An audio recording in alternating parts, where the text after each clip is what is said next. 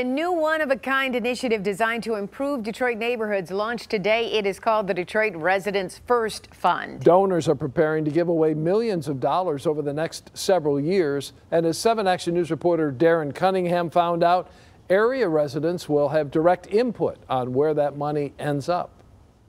I'm told 15 grassroots nonprofits and advocacy organizations benefited from this first round of Detroit's Residents First Fund. All we had to do was put down on paper what we wanted to do with the funds, and we got them. Mark Covington, founder of the Georgia Street Community Collective, says applying for the Detroit Residents First Fund was probably the easiest grant proposal he's ever written. Because it's been pretty hard getting grants. But this grant, less red tape, he says.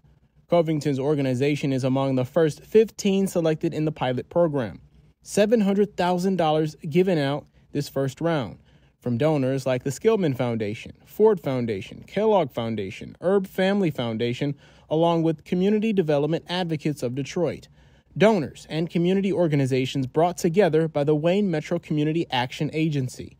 The agency says this grant is one of a kind because it thrives off of resident input. What that means is that instead of foundations telling the community, here we have money for X, Y, and Z, or the community saying, these are our needs, give us money, we're all sitting at the table, sharing ideas, sharing power, and building resident power in the process. Over the next 5 years, Wayne Metro says the goal is to give away $10 million to improve the community.